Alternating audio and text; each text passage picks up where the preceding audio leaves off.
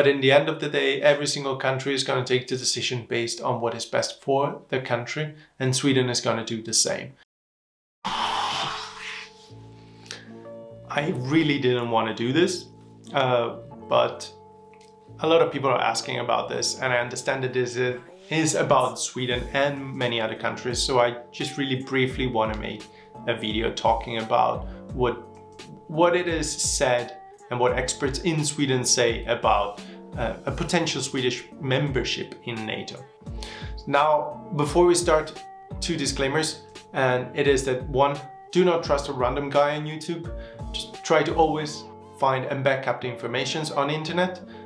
This is to me, this is to anybody else. I'm not an expert. I have though been collecting basically what in the last days has been the opinions of experts in Sweden.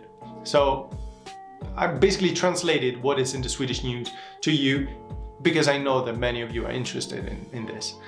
The second thing is that whatever is said in Sweden, the priority for Swedish politics is Sweden and safety and guarantees for safety of Sweden and Swedish citizens. So please keep this in mind. There's always a balance, right? Sweden is taking decision for Sweden. Other countries are taking decision for themselves first. That should always be the priority of a domestic policy or domestic politics. So really briefly, I know this doesn't need any kind of introduction, but what has been happening is that, of course, the invasion, Putin's invasion of Ukraine, of a sovereign country like Ukraine, has, let's say, changed a little bit the political sphere around in Europe. So all of a sudden, all of the countries in the EU and in NATO, so the military alliance, has been strengthening a lot. And countries that have always been neutral, like Sweden, are now scared and thinking more about what happens if, for the first time, we are the one being invaded and not another country. So this is shaping a lot the opinion in Sweden. Now, Sweden, differently from Finland, and you will notice that I will talk a lot about Sweden and Finland in this video because Sweden and Finland are very, very close to each other.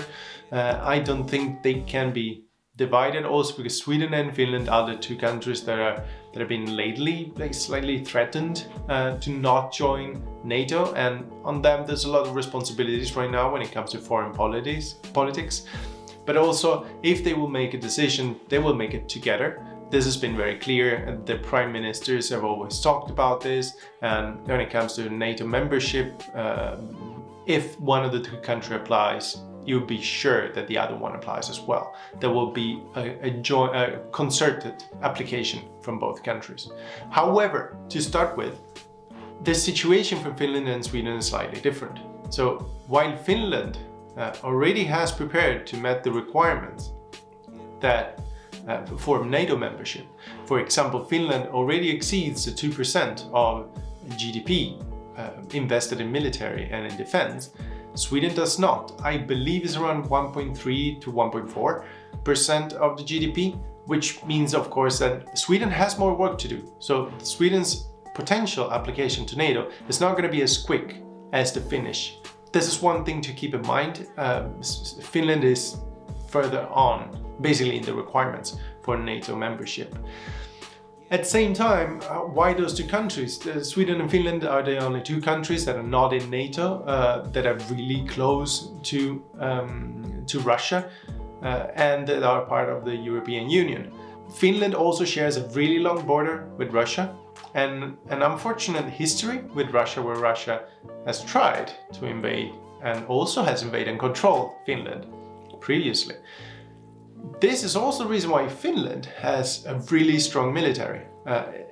A country of 5.3 million inhabitants has a military, can call a military, which is 900,000 people, almost 1 million people. So that is a scary, crazy military force. And also, as we've seen in history, it's not that easy to invade Finland, and Russia should know something about that. But of course, it's an easy threat. It's there, it's on the border. Russia doesn't want NATO on the border. Also, the neutrality of Sweden has always been important. basically 200 years since the Napoleonic War, Sweden has never been militarily employed in other countries' military. So this has helped Sweden basically avoid all the major European conflicts, as I said, since the Napoleonic War, since the 1800s, which is a huge thing. And of course Sweden thinks about this. So NATO membership would mean that any countries that is attacked, all of a sudden now Sweden has to go and help militarily. It's not just sending weapons like it's doing right now, producing weapons, which Sweden is really good at. It's gonna mean sending Swedes to war, sending Swedish military to war. It means spending more on war, because NATO membership, it means that you have to go for those 1.3% to those 2% of GDP spending on military, which also means where those money gonna come from. It means that of course those money needs to be pulled off something else, probably somewhere in the Swedish welfare. I don't know. There's no talk about this, at least yet. So this is going to be eventually potentially interesting to see. At the same time, Sweden has Gotland, and Gotland is the biggest island in the Baltic Sea, and it is in a strategically very interesting position, and Russia has never hid the fact that they would love Gotland. They have repeatedly broken the water and air border, so airspace of Sweden, both with submarines in the previous years or even lately with airplanes. So Russia has been basically showing Sweden, so we can come anytime. This has also led to Sweden basically improving their defenses. So as you can start to see, there are pros and cons to everything. And now we will go a bit closer to what is the NATO membership, why this would happen, and why Sweden has been changing, and the information that I've been gathering. So there are pros and cons to everything, but remember, from now on, try always to see the Swedish Prime Minister, the Swedish Defense Minister, the Swedish government in general takes the decision depending on what is best for Sweden.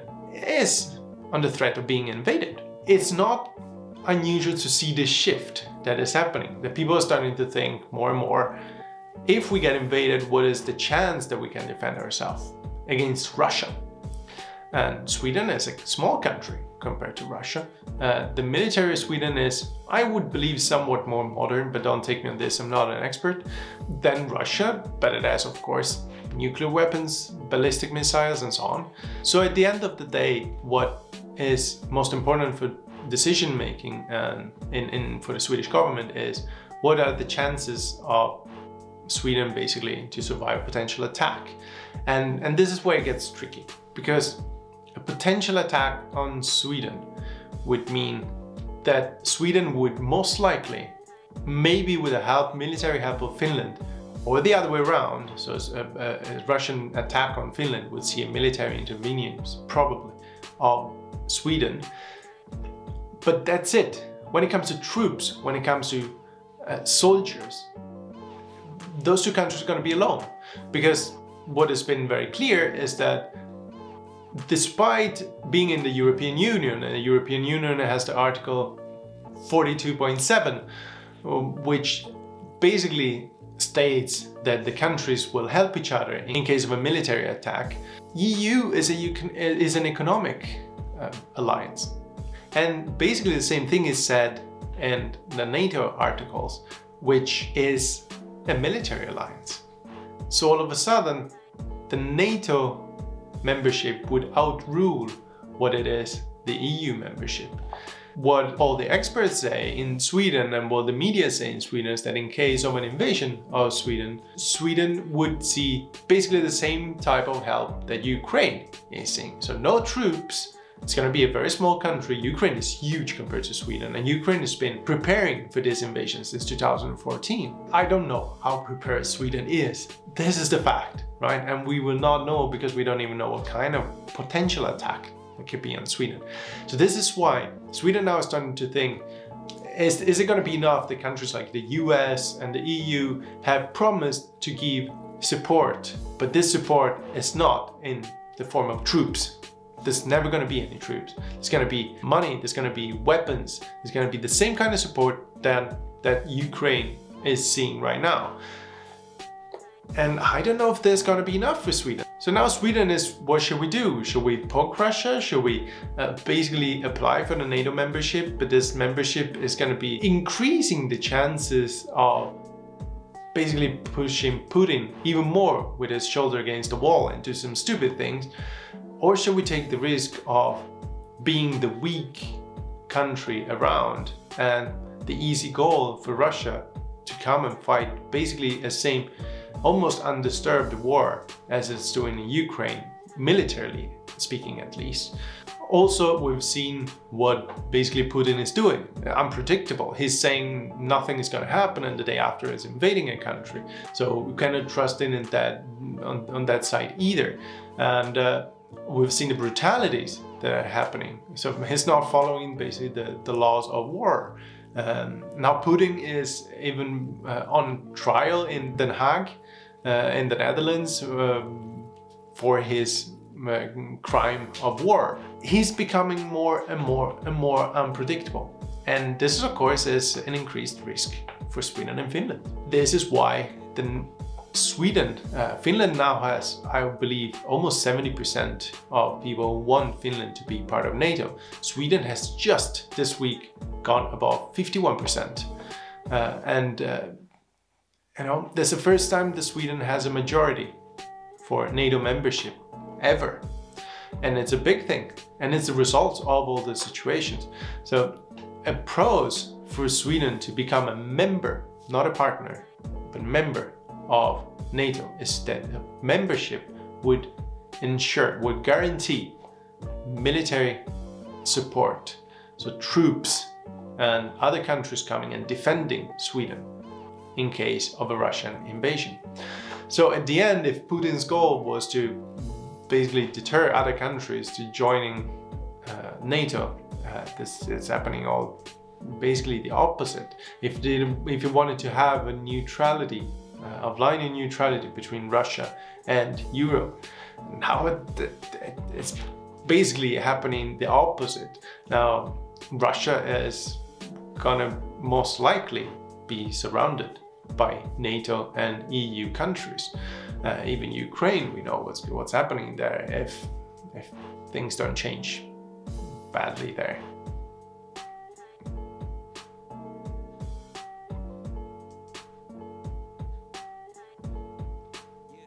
So this is the situation in Sweden. This is why So this is the situation in Sweden. According to, let's say, the experts and people who follow politics and work with politics, and journalists and ministers and Prime Minister itself, it is very likely that Sweden and Finland together will apply for NATO membership. But what does this mean for all the countries? What does this mean for the war? Is this gonna upscale the war to a much larger scale? We don't know it.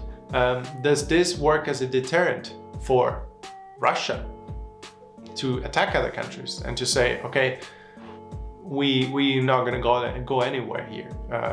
We don't have any basically majority. We cannot threaten other countries. This has been a mistake from our side. We don't know it. I hope the war ends as soon as possible. I hope everybody's gonna be safe from now on, but it's unfortunately not up to us. It's mainly up to Putin. But in the end of the day, Sweden is always gonna take the decision for what is best for Sweden. And right now, a NATO membership is not considered as risky as a non-NATO membership. So what an invasion to Sweden might do to Sweden. What it means, I don't know. I can just let you know that I live outside of Stockholm in the archipelago, so if Russia ever decides to get to Stockholm, I'll be the first one to see it. And I definitely want to see that. So that said, be nice in the comment. Remember, we're all in this situation. We all have fears. None of us wants this thing to happen. No one wants to see the images we see from Ukraine. We want a country where we can just raise our family, be safe, everybody can be safe, all our friends can be safe, and not having to witness what we're witnessing right now. But in the end of the day, every single country is going to take the decision based on what is best for the country, and Sweden is going to do the same. Sweden is going to take a decision based on what is best for Swedish citizens. I want to stay positive. I want to say that this is going to end as soon as possible. And please, everybody, thank you for watching and be safe.